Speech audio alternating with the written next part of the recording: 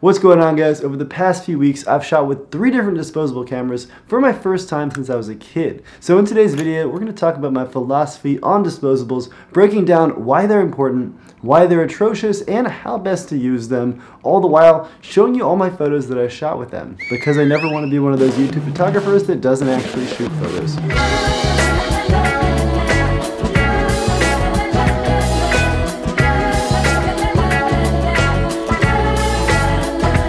Quick preface, what makes a photo special to me as a photographer is 50% final product and 50% process. How did it feel shooting the photo? Did I put a lot of work into it mentally or physically? How did my subjects feel when they had that photo taken of them? These are the feelings that create sentiment. And when you find that perfect sentiment, the process that feels most authentic and fulfilling to you, the quality of your work tends to show it. Now, I've found that disposable cameras tend to force that authenticity out of us, and today I'm going to talk about why. First of all, you're shooting on film, and this includes all the joys and wonders of shooting film. You've got 27 or so photos on each of these cameras, and between developing fees and the camera itself, you're paying about $1 an image, making each image you take be very careful and deliberate and exciting. Every time you press that shutter button, there is a sense of excitement that doesn't exist with digital photography when you can just do the spray and pray method, shooting 100 photos in any given session. All these things culminate into me feeling like the decisive moment still exists with disposables, which is why I'm going to create an iPhone app where you have to do an in-app upgrade of $1 for every single photo you take, and you don't actually get to see the images until you've shot 27 and waited 4 days of developing time. All troll business ideas aside, I think there's a sense of excitement that comes from shooting film, and this can translate into your subjects, making them look a lot more relaxed and comfortable with you. So if you're anything like me, you've probably pissed off your friends and family taking too long, shooting too many photos of them on a digital camera or smartphone. Meanwhile, when you're shooting film with them, people tend to be a lot more flattered and willing because it feels like you're spending a photo on them. It feels a lot more special, like you're commemorating a shot rather than taking these obligatory and/or incessant photos of them for the sake of documentation. And this tends to translate into better looking images. Moving on to ergonomics, I'm thrilled by disposables because they introduce a spontaneity factor to my work that I wouldn't have with any other camera. And that's because they remove all my trepidations for carrying a camera at all times. They are lightweight, they're small, and they're durable. So I don't hesitate to throw it in my backpack or my front pocket, and I also don't mind bringing them to risky situations.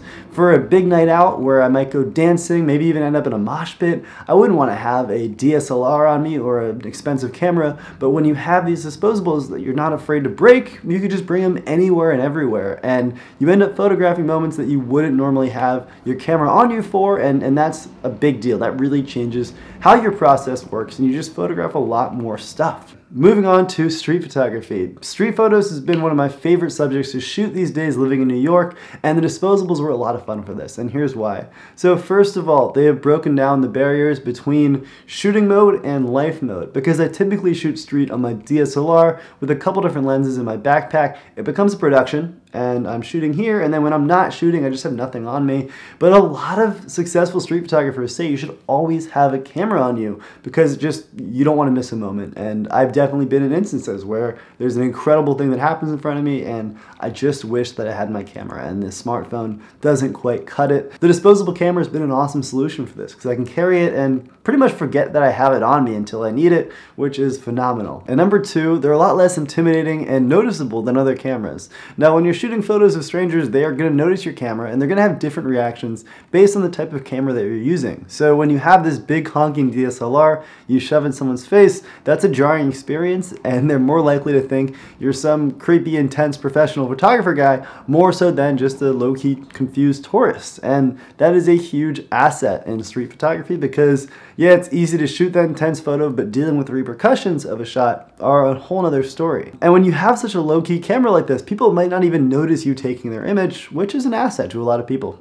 Moving on, let's talk about limitations of shooting with disposables. I think that disposables are some of the most fun cameras to shoot on because the images have a cool, nostalgic look, which we'll dig into in a second, and the process of shooting with them is incredibly simple. The only technical decision you have to make is whether you want to shoot with flash or no flash, which makes you able to funnel all of your attention into composition and working with your subjects and just getting the best possible photo.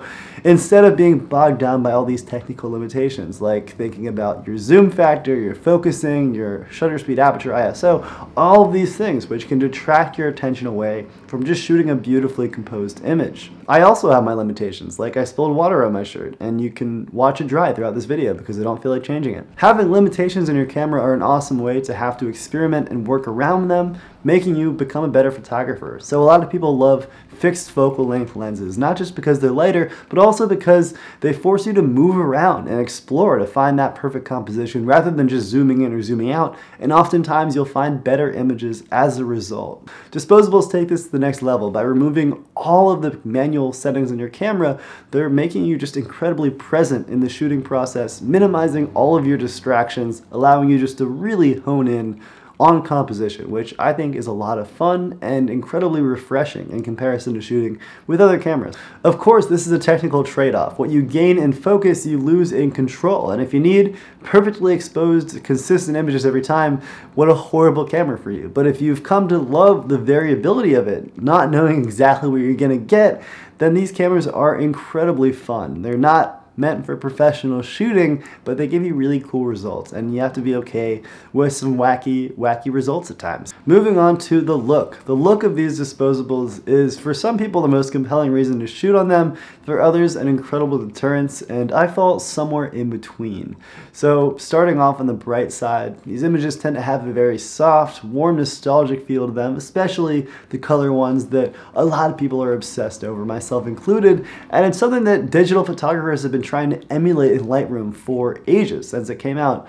And on a side note, I am dropping 5 different preset packs that are incredibly educational in the next few weeks, so keep an eye out for those. I'm very excited about them. There's going to be one on color film photos. Back to the joy of limitations. I've always set this rule for myself of when I shoot on a camera that takes photos in color, then I'm going to keep the images in color. And the reason being, it's so easy to just use black and white as a crutch because everything looks artistic in black and white. So I've reserved black and white images for black and white shooting most of the time. And I know this isn't a popular opinion, this is just my own take, but it's been a treat shooting with these black and white disposable cameras because I haven't had black and white street photos in a very, very long time, and these are very cool to see.